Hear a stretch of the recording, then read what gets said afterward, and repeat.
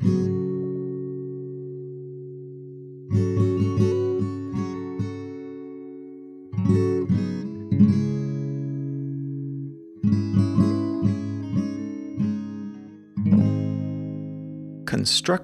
in 1770 to impress the Empress Maria Theresa of Austria, the Turk was a complex automata that seemed to play chess and very frequently beat its human competitors. The device itself was a human torso, the upper part of a human torso, and 2 arms and a head, and it was dressed as a Turkish sorcerer. The idea was that this was supposed to be some kind of magician, and it was perhaps channeling the dark spirits in order to possess this mechanical body and to give it human-like attributes and human-like propensities for thinking. After its debut in 1770, it was tucked away and put into quote-unquote repair. All indications from the time seem to point at it not actually needing repair, but the developer of the Turk, Wolfgang von Kempelen, preferring to work on his other machinations, his other mechanical projects, and in particular devices that would replicate human speech. But whatever the facts of the matter may be, the Turk itself was put into storage and did not tour until 1783. And even then it was kind of because royalty demanded that he do it. But eventually the Turk did begin to tour and became all the rage in both Europe and then eventually in the Americas.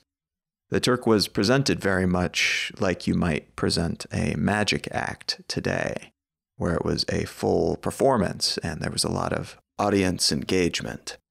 At one point, the Turk played against Napoleon Bonaparte, and though there are mixed reports about what actually happened there, there's some indication that Napoleon tried to trick the Turk in numerous different ways, making false moves, and by some reports even having a bit of cloth draped around the Turk's eyes, which is quite funny because they were fake eyes, obviously, in this fake head atop this fake torso.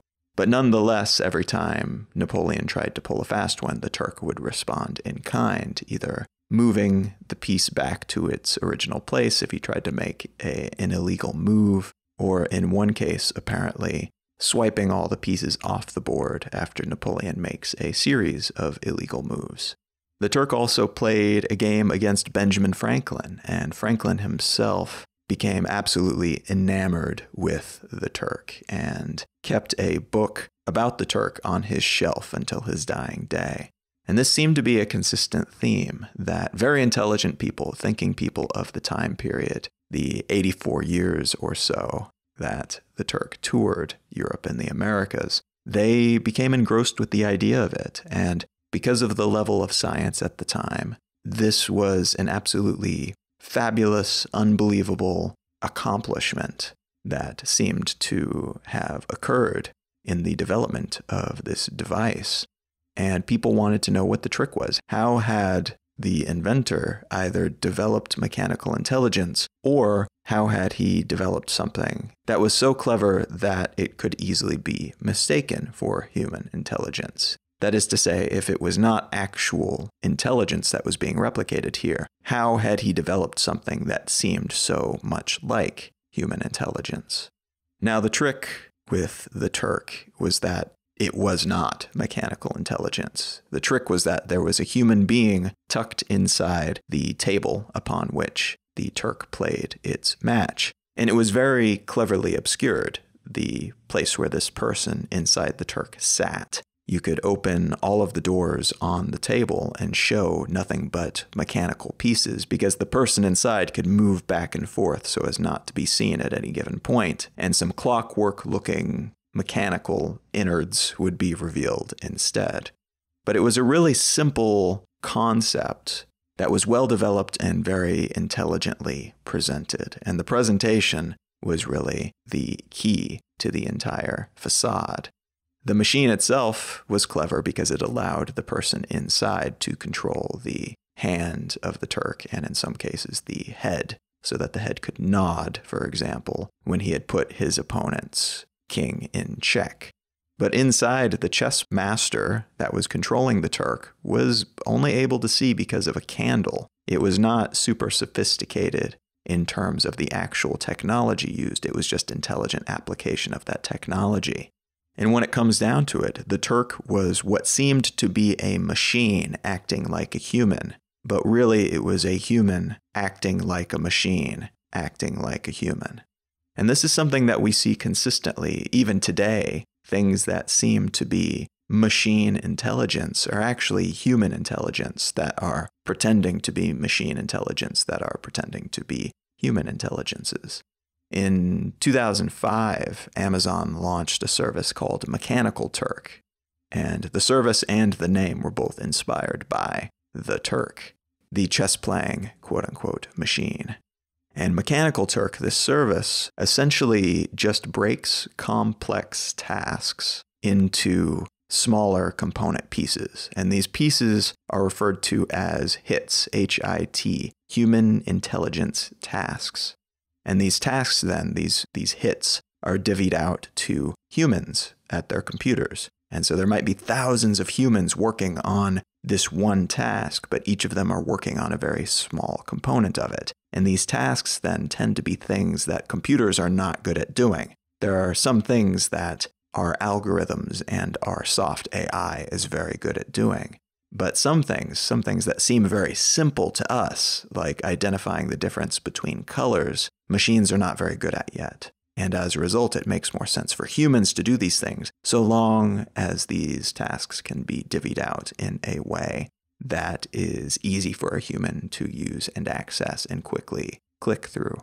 And so what we have with Mechanical Turk is a service that is kind of like machine intelligence, but it's powered by human intelligence. And so what we see again is that flipping of the funnel, that flipping of the expectation, that we assume mechanical intelligence will be something very different from human intelligence, but in a lot of cases what we actually have is human intelligence, obscured by, but also empowered by, and in a way changed by, maybe funneled by, amplified by machine intelligence, and then delivered to a human who can do something with that using their human intelligence. It creates a symbiotic relationship between these different types of intelligences, if we want to call them that results in better results than if we would have just had the mechanical intelligence or the human intelligence by itself. And that's the topic that I want to address today. The idea of intelligence, and particularly non-human intelligence. Because in a lot of cases, when we look at anything that's not human and try to assign or take away intelligence from it, the lines that we're drawing are not quite as clear as they should be, or at least not quite as clear as I think that we assume that they are. And this applies not just to machines, but also to animals and aliens and anything else that we might want to interact with at some point in the future.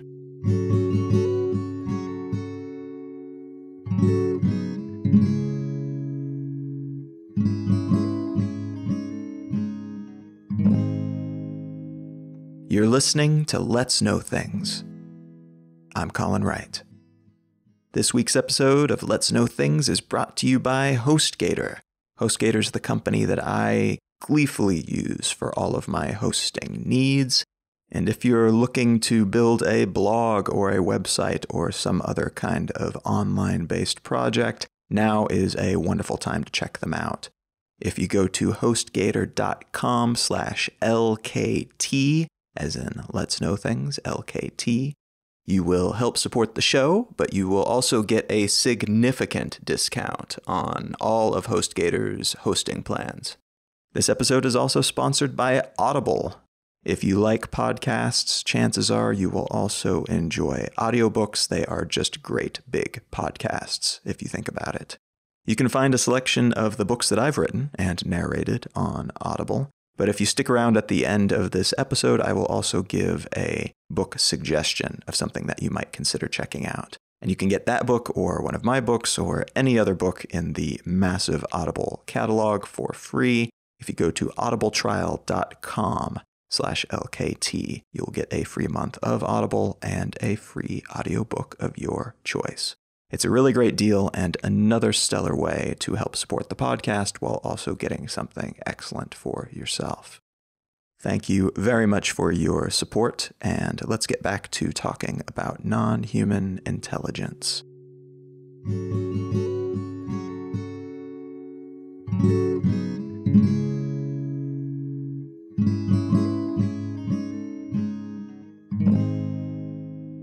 The article that I want to start from today is from National Geographic, and it's entitled, "Do Crows Hold Funerals for Their Dead?" And if you read the article, this title is a little bit misleading, as titles seem to be. Not in the sense that it's not asking that question and not addressing that topic, but in that there's a whole lot more to this conversation than simply trying to figure out if birds have funerals. And part of the difficulty in thoroughly and concretely writing about this topic is that we're kind of in a golden age of brain research. We've got a bunch of new tools and a bunch of new discoveries that are hitting all at once. And as a result, we're learning essentially every day something new about the way the brain works, the human brain, but also the brains of animals.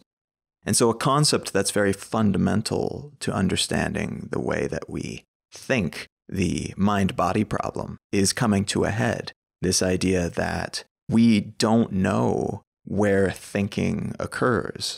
Particularly right now, we're able to very accurately measure what parts of the brain are most stimulated and active when we think about certain things or do certain activities.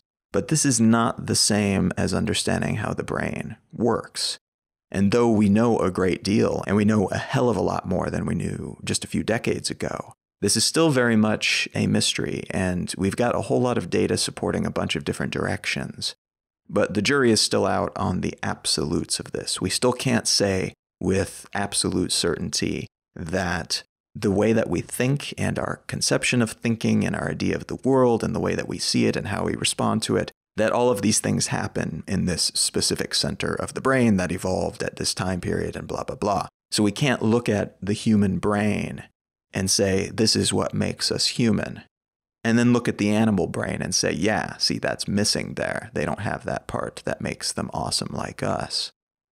And so this range of discoveries about the brain and about neurology in general is hitting at the same time as a bunch of different studies in the animal world, when we have studies that have involved looking at animals and looking at their capabilities and looking at the way that they respond to their environments and looking at the way that they interact with each other and other animals and with us. And what's emerged is a situation where we know with more certainty than ever how much we don't know about the brain, while at the same time we're looking around at non-human animals, non-human entities, and recognizing something of us in them. For example, we look at crows and we see them performing what seem to be funeral-like rites over their dead, or at least recognizing somebody who might be a threat to their group, to their family, to themselves. We look at crows and magpies using tools. We look at dolphins as they form into pods, interacting with each other and interacting with us in some cases in ways that seem to reek of a certain type of intelligence that may not be human, but certainly smells like human intelligence. It's something that's close enough that it's very, very easy to anthropomorphize, to decide that this is something that is human or human-esque that is happening in their brains. We've been seeing the same in whales, in goats, in elephants, in octopuses. And apparently octopuses is the correct plural for octopus, not octopi, because of its Greek rather than Latin roots. So, fun fact. But we're looking at all of these animals and we're recognizing something that we couldn't see before. Maybe because we wouldn't allow ourselves to see it, but also because we didn't really have the research and the funding and the data, the ability to merge data with different research facilities that are doing such experiments around the world. And now we have those things. We're able to look at the bigger picture in a way that we hadn't been able to do before and say, maybe there's something here. Maybe there's something that's been there the entire time that we simply haven't recognized for an array of different reasons. We're even looking at creatures that we wouldn't typically consider to be intelligent as individuals, and considering that there might be a heretofore unrecognized type of intelligence being displayed. Talking about swarm creatures like ants and termites and bees. Perhaps they're not intelligent as individuals. Each individual ant by itself doesn't really have enough going on physiologically for there to be real thought happening. But what if each ant is a component of a larger type of intelligence? What if each swarm is itself kind of like a brain or a body, and each ant is kind of like a neuron firing, or a finger or a toe? This is another direction that this research is going, and it's another type of intelligence that we're looking at and saying, maybe there's something there that we could recognize, if not as a sibling, perhaps as like, a third step cousin or something that's similar enough that we can look at it and recognize as one of our own, if not human, as a thinking entity worthy of the same consideration as any other thinking entity, which is a group that right now only includes humans, as far as most of us are concerned. But in addition to the issues of the mind-body problem, which is trying to figure out where the mind, this nebulous, perhaps intangible thing, stems from, is trying to figure out what intelligence even is. And the modern idea of intelligence didn't emerge until the 1960s during the so-called cognitive revolution. In the 60s, what we decided is that the mind, this thing that allows us to look at ourselves and say, I am me, separate from my environment, this thing that allows us to imagine and to calculate and simulate and associate, the mind is a set of processes that control complex behavior.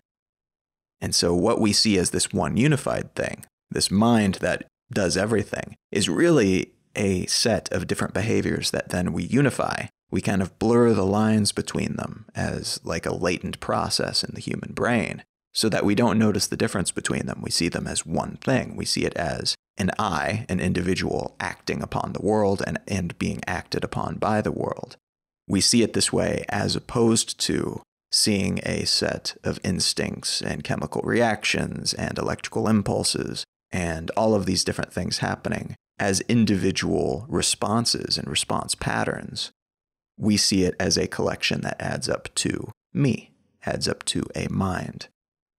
Now, what's interesting is that the way that we view animal intelligence typically, even animal intelligence like crows, as described in this article, where they seem to be doing something complex. They seem to be doing something that we can kind of recognize as a human-like intelligent act. We still tend to label it as an animalistic instinct of some kind. It might be complex. It might display some type of cognitive complexity, and it might be something that identifies these animals as so-called goal-seeking agents, which is kind of a fancy way of saying a type of intelligent entity.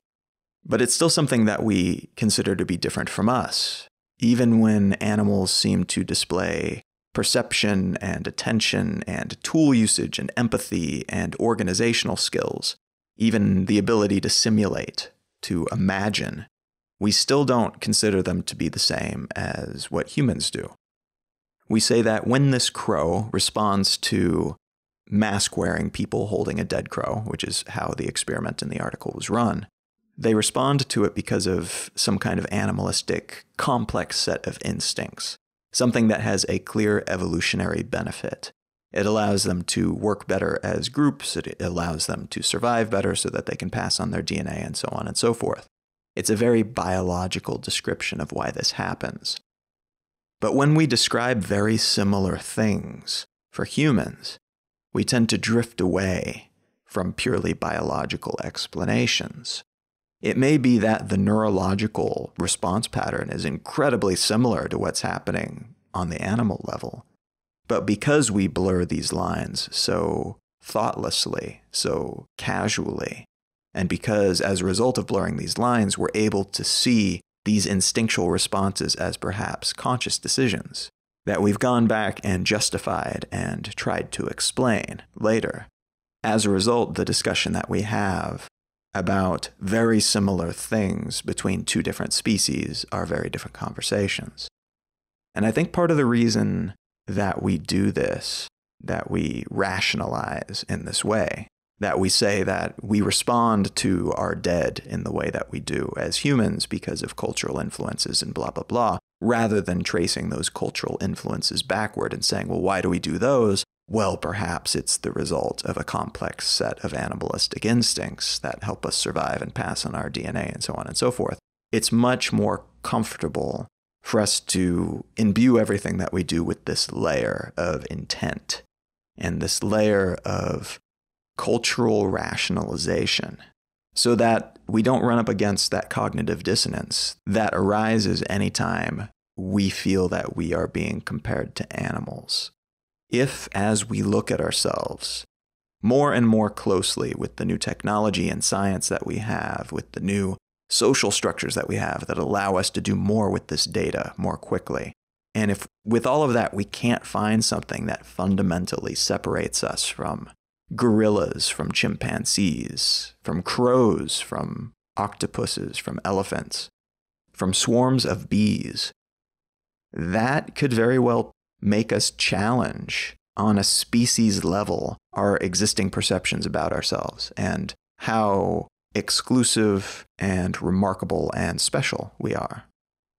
Out of all living things, we are the things that are different, are separate. When we have these discussions, the language that we use is that we have human intelligence and non-human intelligence. If we begin to discover that the line between human intelligence and non-human intelligence is not like a stark, dark line between these two very different things, and instead is kind of just two different points on a spectrum or a series of different spectrums, where does that leave us? Where does that leave the way that we respond to each other, the way that we respond to nature, that we respond to other thinking creatures, other life? Where do we draw the line? Do we start giving out the same rights that humans have to every other creature that we can identify as a thinking creature? And at what point do we decide that this type of thinking does not deserve the same rights as this type of thinking? Do we decide that only animals with a certain type of imagination, for example, are our equals legally?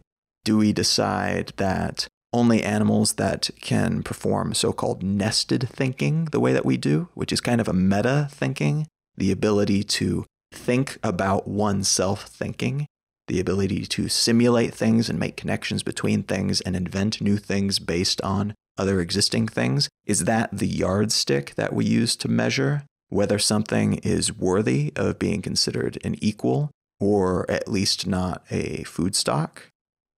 That last point is a big part of what makes this type of conversation so uncomfortable.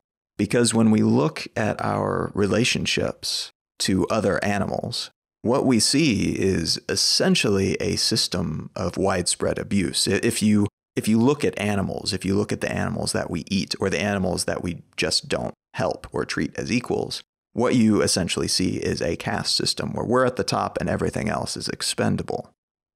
You don't, in most cases, even get punished if you kill an animal. If you run into a deer with your car, if you eat a goat, if you smash a spider, these are not punishable offenses in most cases. And so if you look at the world, if you look at humanity, if you look at our species through the lens of a theoretical future version of our society, in which we've decided that any thinking animal, by any definition of thinking, is equal to a human, imagine how they would look at us. Imagine what their perception would be of our society. How barbaric, how bestial, how horrible we all are. Can we not see how terrible we are being the way that they can through the lens of history and through the lens of their changed sense of morality on the subject? This is part of what makes up the argument for certain types of vegetarianism and veganism. The idea that it is barbaric to treat other living creatures in this way, in the way that we do, where we take their eggs and milk, where we kill them for meat.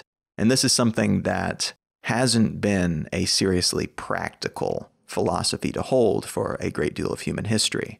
For most of human history, you take the calories you can get, you take the vitamins, you take the protein, you take the calcium that you can get, wherever you can get it. And if it means that I have to kill some chickens to get it, if it means I have to milk some cows to get it, and breed the cows so that they give more milk rather than so that they're happier, then that's something that we do. It's just been a very practical way to approach that relationship. But now, today, particularly in developed countries, and increasingly all around the world, we have a great number of alternatives to all of these things. We have egg and milk alternatives. We are developing some really, really high quality meat alternatives. And so then the question becomes, is that something that makes us more capable of having this discussion in a serious way?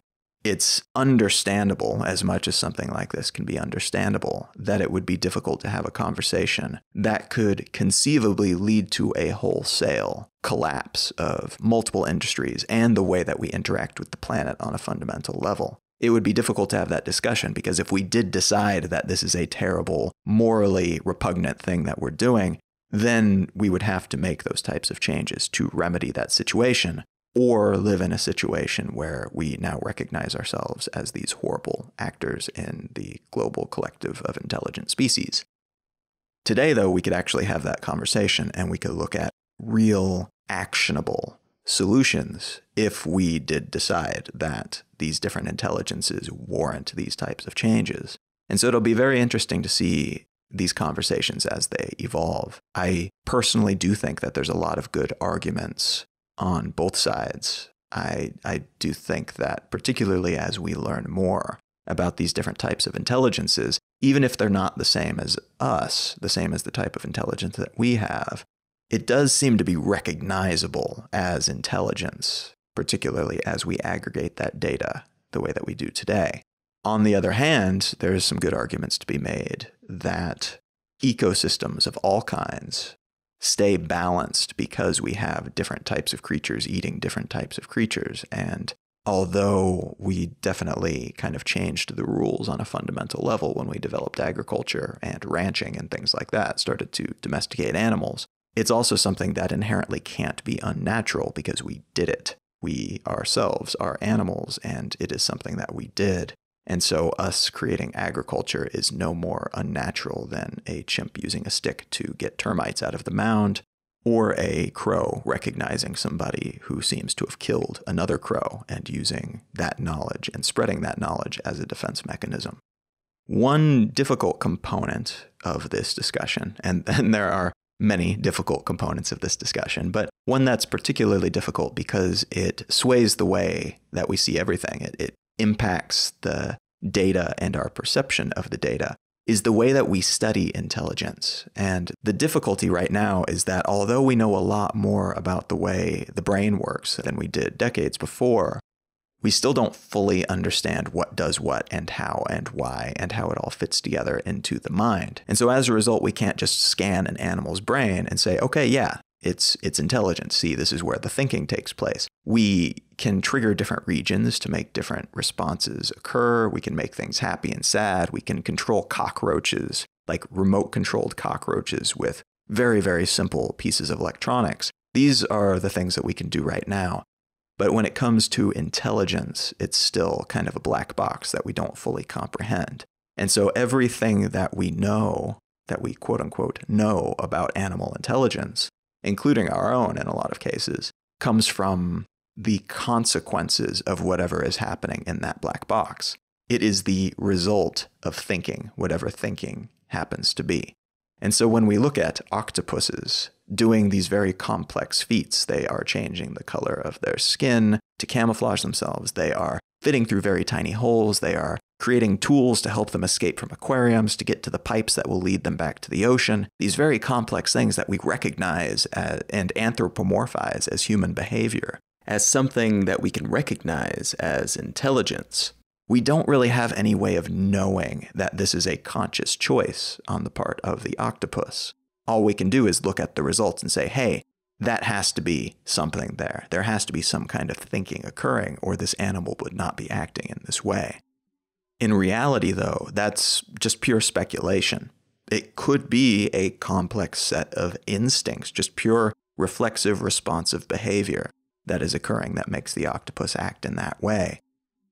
If you could actually measure the thinking that is going on behind that, it could be just a dull hum of white noise. There could be nothing going on there. It could have no sense of self. It could have no sense of its environment. It could be that it doesn't imagine anything. It could be that it just has a very highly sophisticated and complex set of instincts and response mechanisms that result in something that we, as humans, interpret as something that is resplendent of human intelligence.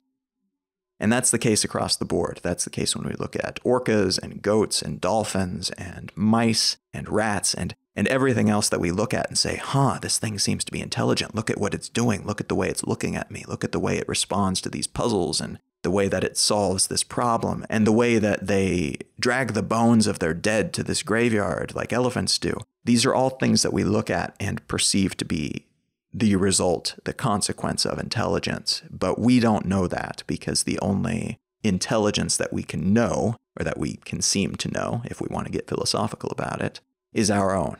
And so we're filtering everything that we see animals do through the lens of the human experience. And unfortunately, what that does to us is it leads us where we are now, where we can have a bunch of data and we can do a lot of observation.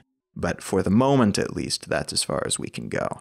That does not tell us the mechanism behind these consequences and these actions. So to me, the natural next question that results from that type of information is, does it matter? Does it matter if rats who seem to empathize with each other and help each other out when they are under starvation situation, when they give part of their food to other rats and there's no other discernible reason for that other than empathy, does it matter that they might do that for a reason other than the reason that we would do it? Does it matter that they don't actually care and that they don't actually have feelings in the way that we have feelings, but they have a set of programmed animalistic instinctual reflexes or responses that compels them to do this? Does that difference make a difference to us in the way that we respond to these consequences?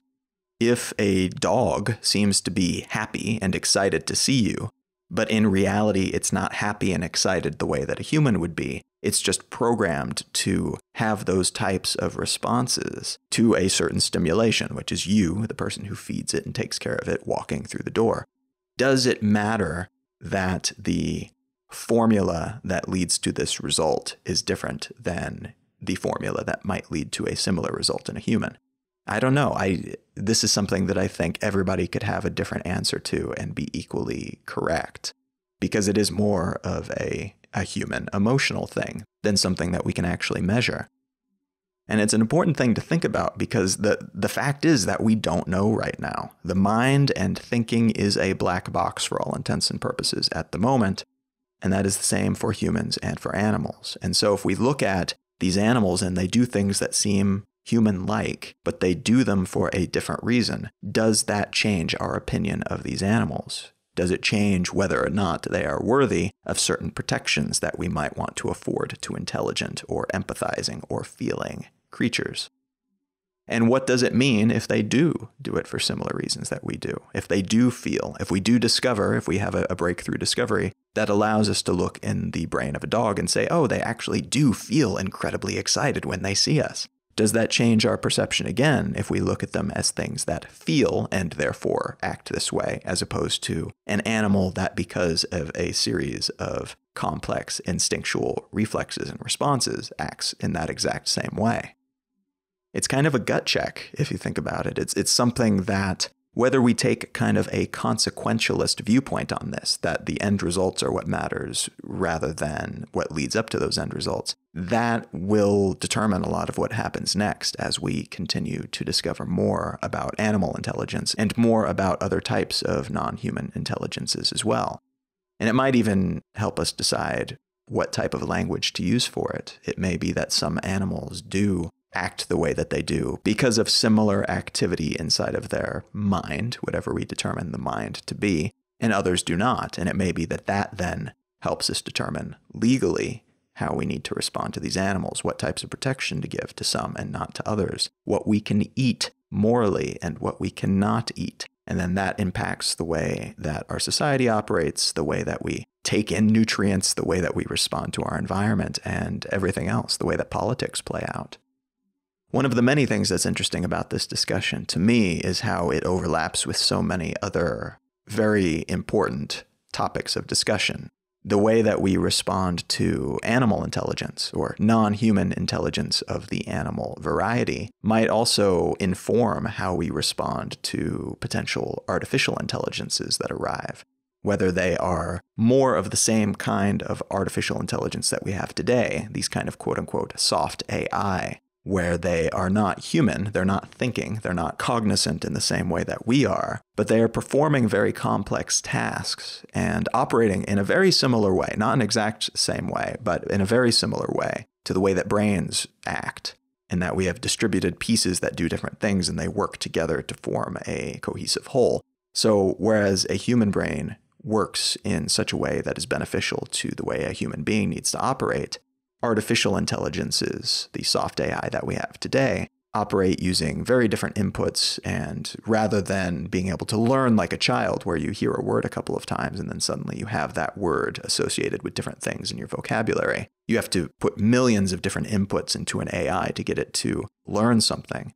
But then it's able to use that massive library of things to calculate much quicker than we can, and to perform these superhuman-like tasks and calculations that we simply are not built to do. And so it's a different type of intelligence, and it stands to reason then that rather than ending up with like a humanoid robot with an artificial intelligence that's essentially like a human but smarter, instead we'll end up with something more distributed. We'll end up with a quote-unquote AI that lives on all of our devices and inside all of our walls and helps us manage our utilities and helps us manage our data.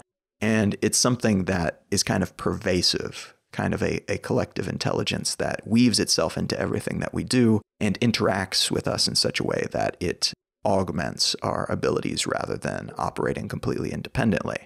Almost like a symbiotic relationship between two different types of entities. The AIs that we seem to be developing, at least, seem to be largely beneficent and seem to be something that can add to us in the same way that a bunch of birds perching on a hippo will be symbiotic with that hippo by taking some of the scraps of what it eats and in return helping keep the parasites at bay. It's a very imperfect metaphor, but it would work something like that, I think, the way that it's developing. But if we do develop accidentally or through intent something that seems to think in a way that we can recognize as an AI, how do we treat it? Legally, how do we act upon it? This is something that's been played out in so many different science fiction novels and movies and plays over the years that there's a lot of different interpretations of it, and a lot of them are fairly dystopian.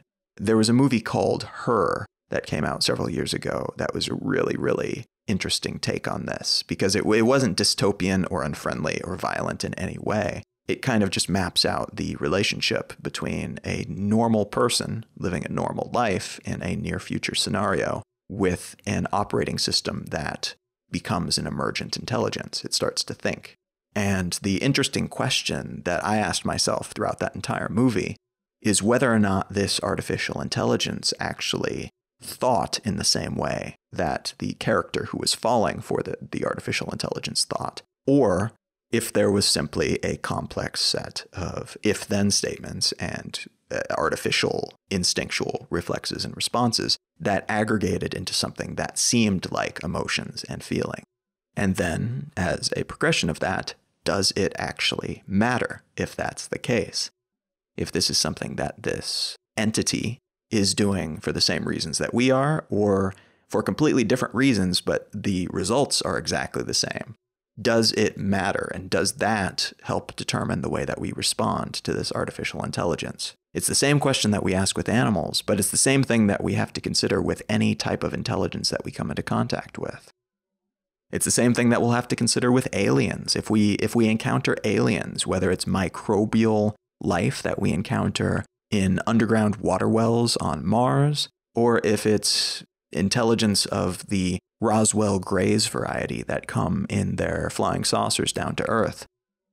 Chances are these will be very different intelligences than we are. These will be very different life forms with very different backgrounds, both evolutionary and microbial and potentially atomic. They could be based on something completely different than we are, some different type of fundamental molecule. Rather than being carbon-based, they could be silicon-based.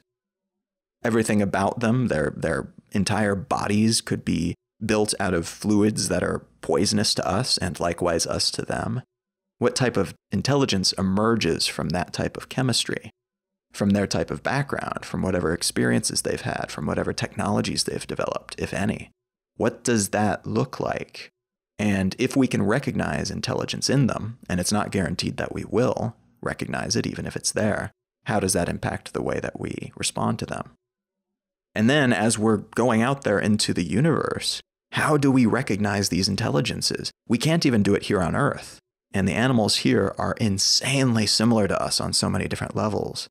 And so if we can't even recognize or agree on what intelligence is here when we're dealing with things like dolphins and chimpanzees, what happens when we go out into space and we find other planets where there are life forms of some kind that are so small that we can't see them but seem to be thinking and developing technology? Or what happens when we look at planets that the entire ecosystem works together in the way that a termite mound works together? And so they're completing complex tasks in the same way that groups of termites or that even our artificial intelligences do.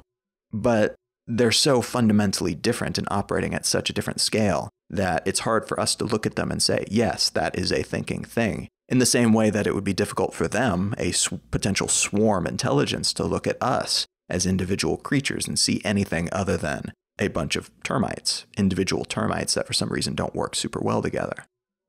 Again, super important questions to ask. It's important for how we deal with animals, how we deal with the AI that we're developing, how we deal with other potential life forms that we encounter elsewhere on the planet. There is so much of this planet that has yet to be explored, particularly under the ocean, and there's a great deal of opportunity to come into contact with new types of extremophiles, for example, life forms that can survive in places that we once thought there was no way any life could survive there. So these types of things are foreign to begin with from the way that we typically define the word life. And so it's a step even further than to look at that strange type of life and try to determine what its intelligence might be, how it might operate, what inner machinations might lead up to the type of outward consequences that we can see and measure.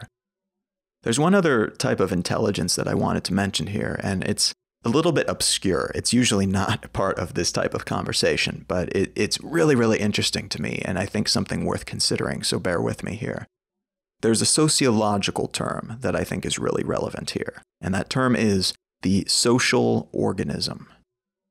And this term refers to the concept that societies as a whole, as an aggregate of everything within that society, is a type of organism. And it's an organism that's held together and maintained by the invisible societal structures that allow each of the individual components within that structure to interact and to grow and evolve and to meet the larger needs of that social entity.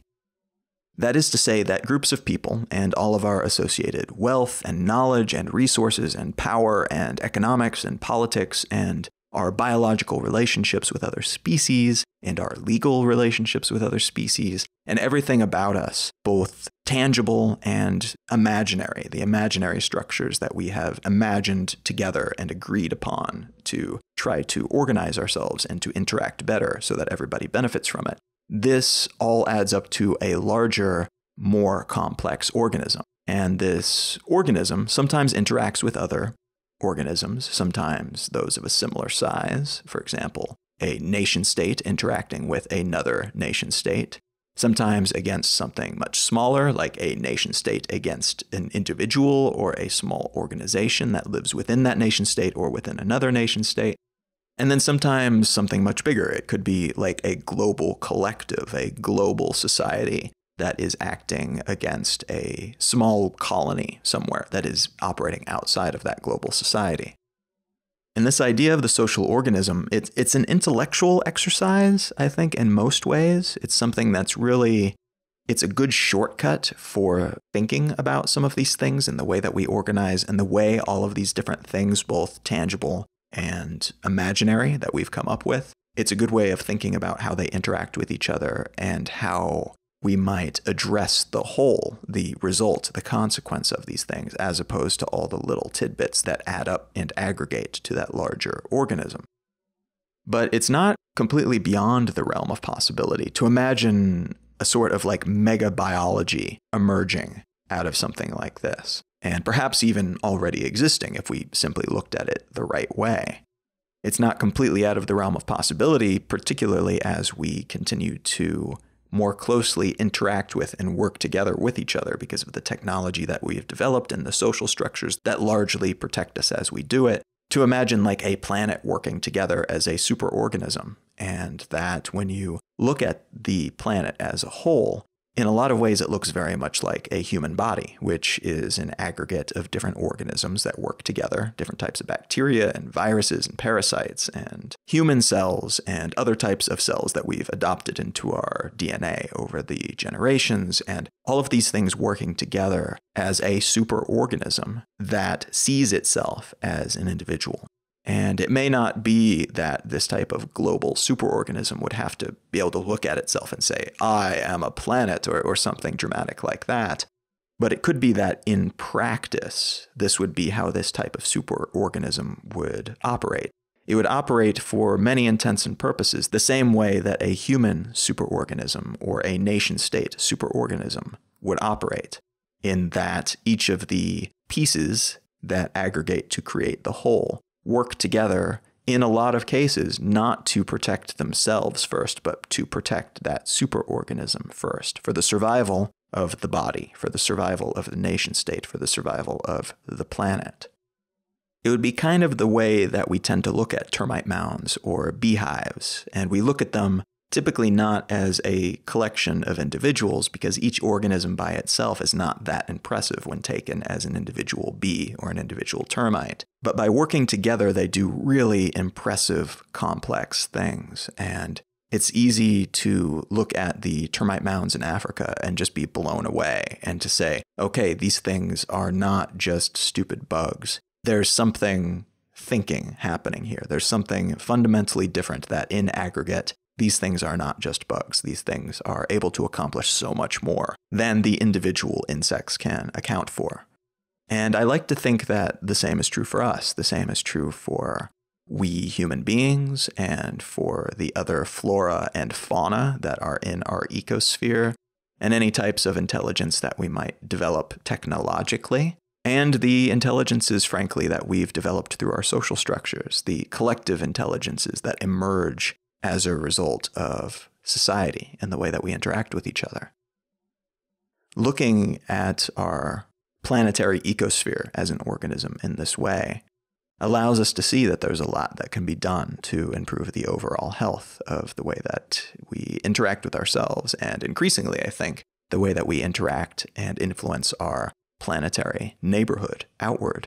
And I think that's only natural. I think it's also potentially a very, very good way to approach this larger discussion, because it allows us then to look at ourselves and everybody else around us and these other intelligences around us as well, and not to see entities that are completely separate from us, but rather to see other entities that are potentially thinking in the way that we would recognize it as such and potentially not, but to see them as valuable assets, as part of the same community that we're in, even if it's this like mega community that you don't necessarily see or think about just on a day-to-day basis. And as humans, we can look at our bodies, which is itself a superorganism, and figure out ways to make ourselves healthier, to make ourselves better, both on the physical level and on the mental level, whatever mental happens to be, whatever we discover that to actually mean scientifically. We can feel and operate in a much healthier and more productive way. Now, I don't know what the global equivalent of working out and eating a better diet and meditating might end up being, but I do know that there's very little chance that we'll ever discover what that means if we don't begin to look at the world in that broader context.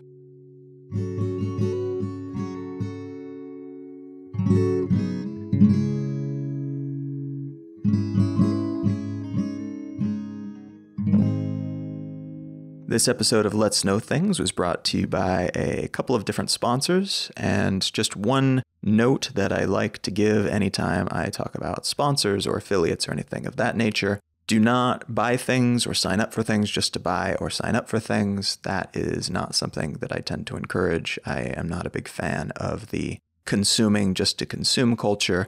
But if something that I point you towards is something useful, something that you were thinking about doing, or something that you think would add to your life, the reason that I have sponsors on this podcast is because they are things that I would recommend to you anyway. If you asked me my opinion on whatever, I would tell you what I actually use or what I would recommend for your particular situation. And because they help support the show. It helps me pay the bills. And when you sign up for a free month of something, or when you choose to do business with somebody that I have as a sponsor, then that monetarily benefits the show and helps me continue to make it and focus more of my time on it. And so the sponsors for today's show are two sponsors whose products I have used for ages. The first one is Audible. I was incredibly skeptical about audiobooks for a while because I love reading, but I have found numerous different situations in which audiobooks fill a great big gap in my life that I would totally miss them if they weren't there now. If you listen to podcasts, then you will probably enjoy listening to audiobooks because they are essentially just like really long podcasts with a bunch of different episodes on a particular topic. And you can get a free month of Audible, which is the biggest collection of audiobooks in the world, plus a free audiobook of your choice if you sign up at audibletrial.com/LKT. And I've got a bunch of my books on Audible. I've got Considerations and some thoughts about relationships, and my most recent narrative nonfiction book, Come Back Frayed. But the book that I would recommend in particular this week, and I try to do a book recommendation anytime I have Audible as a sponsor, is the new book by Kevin Kelly, which is called The Inevitable. And for those of you who are not familiar with Kevin Kelly, he was one of the founding editors of Wired. He's written a bunch of different books on a bunch of different topics. He was involved in technology and computers and virtual reality and cybernetics before anybody else, like before it was cool. He was one of these founding geeks behind modern geek and technology culture. And he continues to write about this and speak about this and talk about this all the time. He just has such incredible insight derived partially from being involved in this culture for so long and seeing the shifts that have occurred already. But also he's just got an amazing ability to imagine what happens next. And his last book that was written a handful of years ago, What Technology Wants, was about how technology and humanity and the way that we interact with each other and socialize are intertwined. This book, The Inevitable, just came out, and it focuses on 12 different technological imperatives, different facets of this technological revolution that we're going through that are going to heavily influence, in particular, the next 30 years. And so he makes a bunch of predictions about all of these different facets of life that will be impacted for the next 3 decades. What I really love about it is that he explains why he believes these things, and he explains how they will influence not just technology, but culture and humanity in the way that we interact with one another. But then he also gives an example of what life will look like probably 30 years from now. The way that this will impact the way that we consume media, the way that we interact with each other, our relationship with our technology and our devices. His work is always an excellent guide to the way things might go. And he's not right 100% of the time. You know, nobody can be right 100% of the time. But he is as close as I've found to a prophet within technology of anybody writing on the subject today. He just gets so many things so right or close to right that it's boggling. And this book makes a massive number of predictions that I certainly hope come true. So it's very much worth reading, very much worth understanding. It's $20 some odd if you buy it by itself, but you can use this free trial to get it for free if you would like and enjoy it as much as I have. And you can get that by going to audibletrial.com/LKT. And the other sponsor for today's show is HostGator. HostGator is the hosting company that I have used for ages. Hosting is a service that is required if you want to have a website or a blog or some other presence on the internet beyond social media. It is a really cheap and easy way to essentially have a space that you own on the internet. And they've got a bunch of entry-level plans that are anywhere from a couple bucks up to something like $10, I think, for different levels. Super cheap, super easy to get started if you just want to build a website or a portfolio site or something along those lines. Some of them have pre-built options where you can get one-click WordPress installation and things of that nature. I personally use their reseller account, which is a little bit more expensive, but super cool because they give you a great big plot of land that you can divvy out into a bunch of different projects if you like. That really works for me and the way that I approach my passions and different experimental projects that I like to undertake. Their prices are already good to begin with. I happily pay them each month for the services that they provide, but they will give listeners of Let's Know Things somewhere between 30 and 45% off of all of their plans. So if you go to hostgator.com/LKT for Let's Know Things, LKT, you will see these discounted prices and you can check it out and see if they have something that suits a project that you're thinking of undertaking, or the website that you know you need to build for your business, or some kind of random passion project that you want to undertake and put out there on the internet for everybody else to enjoy and see. I have been recommending them to people for years and years and years without getting a cent out of it. They have now offered to pay me for every single person who comes in and signs up with them as a result of hearing this message on this show. So it's a great way to support both the podcast and to get something that you actually want. And I feel very, very good about recommending them here because of the incredible service that they provide. So again, that's hostgator.com/LKT. A great way to establish a foundation for whatever new projects you might want to undertake while also supporting the show. So going and checking out those sponsors is a great way to support the show. You can also support Let's Know Things directly. A huge thanks to everybody who is already doing this, who's giving $1 a show, who's giving more, who's setting up recurring monthly payments.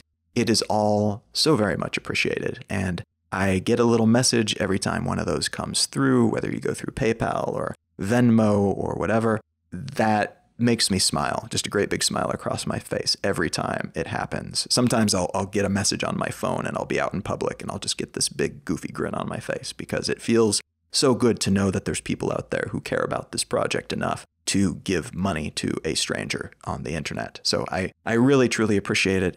If you're not already and you'd like to contribute directly to the show as well, you can go to letsknowthings.com and find a couple of links that you can click on that make it really easy to do so.